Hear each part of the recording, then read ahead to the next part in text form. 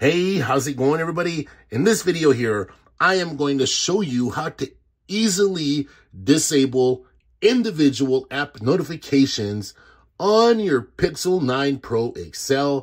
Let's jump into this. Now, for example, we'll come here to YouTube Music, right? We'll press and hold. Come over here to App Info, and you're going to get all of the app settings available to you. All of these right here. But we're looking at notifications. Now, you can see right there that I'm getting about 7 notifications per day. Now, it's not actually sending me notifications. YouTube Music isn't. But when I'm listening to music, it's actually, I can open up the phone, pull down on the notification bar, and it actually notification panel, and it shows me what music's playing. So that's what that is. But say you were to come over here, say you didn't want any of that, you simply turn it off and it's off, right? But let's look at another app really quick. So Facebook. Now, Facebook is one of those apps that we almost feel forced to use because we have friends and family who insist.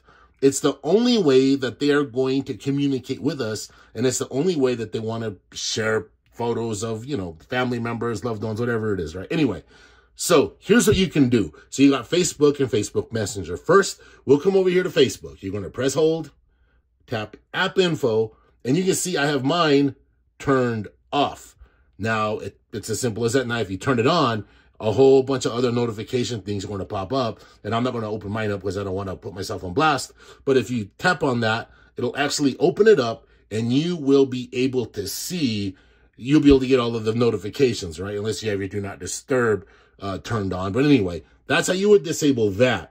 And this is a really handy way, like I was saying earlier, this is a very handy way to be able to access other features, other settings inside of the app itself, like storage and cache. This is really handy right here. So instead of clearing the cache on the entire phone itself, say Facebook for some reason is acting up, maybe using too much battery, whatever it is you think it's doing, all you got to do is simply tap clear cache and it'll get rid of all that stuff. Now, if you tap clear storage, it'll completely reset the app to the way it is like when you first install it.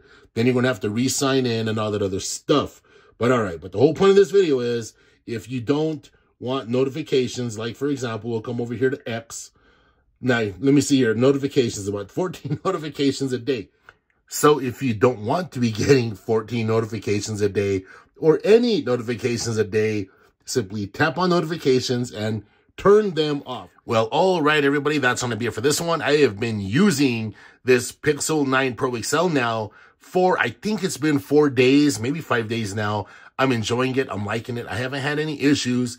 I will do a real world review shortly, but I want to make sure that this phone is everything that it's supposed to be. I want to make sure it works the way it's supposed to be. I know this phone's been out for a while, but like I said, I just picked it out like a few days ago, and I want to make sure it's good to go. You know how sometimes every once in a while, you can have the misfortune of getting a defective unit.